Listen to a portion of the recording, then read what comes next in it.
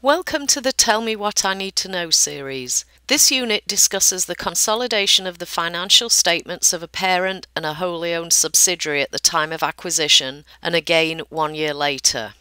Consolidation is performed using the acquisition method, since this is the only permitted method for acquisitions that occur after 2008. In the acquisition method, assets and liabilities of acquired entities are measured at fair value. In accounting for consolidation of controlled groups originating in or before 2008, the purchase method of accounting was allowed, and for certain controlled groups that combined prior to 2001, the pooling method was permitted. Accountants need to be familiar with all three of these methods, because combinations that were effected prior to these dates are permitted to continue to consolidate their financial statements using these methods. To keep the example simple, it's assumed that the parent acquired 100% of the subsidiary's outstanding equity for cash equal to the subsidiary's book value. It's also assumed that the parent company will account for the subsidiary using the equity method. The example illustrates the case of a company with only one controlled investee. In practice, companies often control more than one investee and must consolidate its financial statements with more than one other company.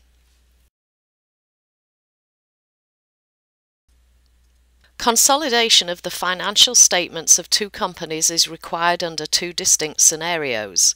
The first scenario occurs when two entities combine and only one legal and accounting entity survives, as in a statutory merger or statutory consolidation. In these cases, the accounts of the two entities are consolidated once and for all in a permanent combination, and the resultant consolidated accounts become the financial accounts of the new entity. The second scenario occurs when both companies retain their separate identities. In this case, each company continues to maintain its own accounting records, but the financial statements of both companies must be combined every year to report consolidated financial statements. In this case, the investor company is referred to as the parent company, and the investee company is referred to as the subsidiary company. Control is presumed to be present when a parent company owns greater than 50% of the outstanding stock of its subsidiary. Do be aware, though, that it is possible that a majority ownership may be present without control. For example, if the subsidiary company were in legal reorganization. In this case, the investee company would be an unconsolidated subsidiary, and the only evidence of its relation to the investor company would be the investment account on the investor's balance sheet. Do also be aware that control may alternatively be achieved with a minority ownership, for example, if there is significant intercompany dependency.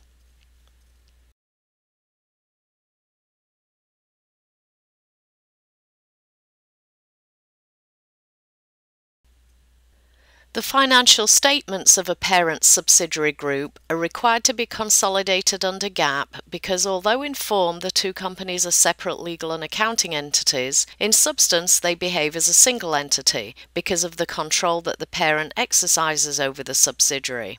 Consolidation of financial statements addresses this issue because consolidation reports the financial statements of separate but related companies as if they were one entity. The consolidation process combines the individual statements of two or more related companies, which preserves details of the individual statements. Note that the parent continues to account for the subsidiary in its accounting records on a daily basis using the equity method.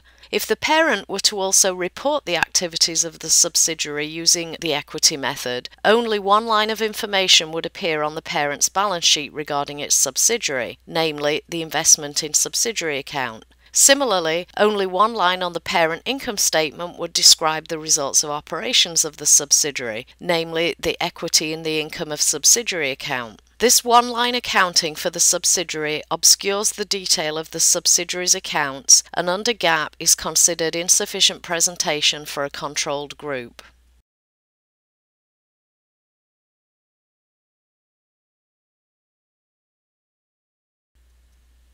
In principle, the consolidation process is very straightforward. The separate financial statements, prepared from the separate books of the entities to be consolidated, the consolidated entity has no books of its own, are simply added together. Next, certain intercompany accounts are eliminated or adjusted.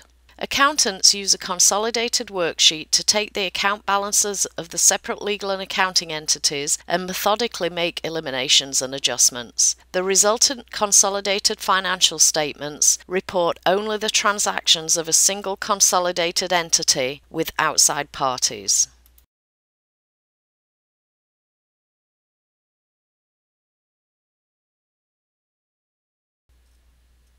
This slide illustrates a consolidation worksheet prepared as of the date of the business combination, i.e. the date at which the parent became able to exercise control over the subsidiary. This procedure is the same whether the subsidiary entity is created or acquired. The first columns list the account balances of the parent and subsidiary or subsidiaries if there's more than one subsidiary to be consolidated. The next two columns contain what we refer to as elimination and adjusting entries, and this is where the actual consolidation work is documented. Note that these entries do not appear in the actual accounts of the consolidated group. They are made for consolidation purposes only and appear only on the worksheet. For this reason, the entries have to be repeated each year that the consolidated statements are prepared, as there is not a permanent record of them in the separate books of the parent and subsidiary or subsidiaries. In our simple example, because this is a consolidation worksheet created at the date of consolidation, because 100% of the subsidiary was purchased at book value, and because the parent accounts for the subsidiary using the equity method, only one simple elimination entry is necessary. The investment in subsidiary account is credited and the subsidiary capital accounts are debited to remove them from the consolidated balance sheet. This removes all intercompany ownership accounts. Some textbooks also describe an additional entry to adjust the property, plant and equipment and accumulated depreciation accounts. If the parent had actually acquired the individual assets and liabilities of the subsidiary, the amount paid for the items of property, plant and equipment would become the new cost basis for these assets on the books of the parent. To simulate that situation, an entry can be made to remove the pre-acquisition balance of accumulated depreciation that exists in the subsidiary's books and reduce the property, plant and equipment account of the subsidiary by the same amount. The effect on consolidated book value of property, plant and equipment is unchanged, but it disregards the old book values on the books of the subsidiary. Consolidated totals are then calculated by summing horizontally across the worksheet.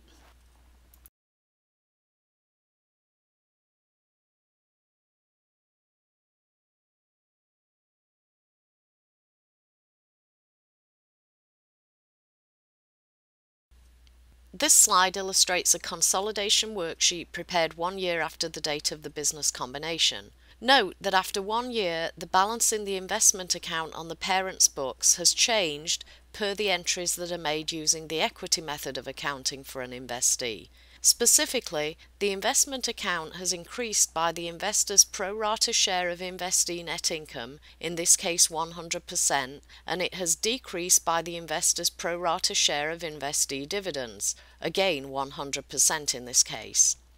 The new balance in the investment account is thus $127,000, the beginning balance of $120,000 plus the $9,000 parent share of subsidiary net income minus the $2,000 parent share of the subsidiary dividends.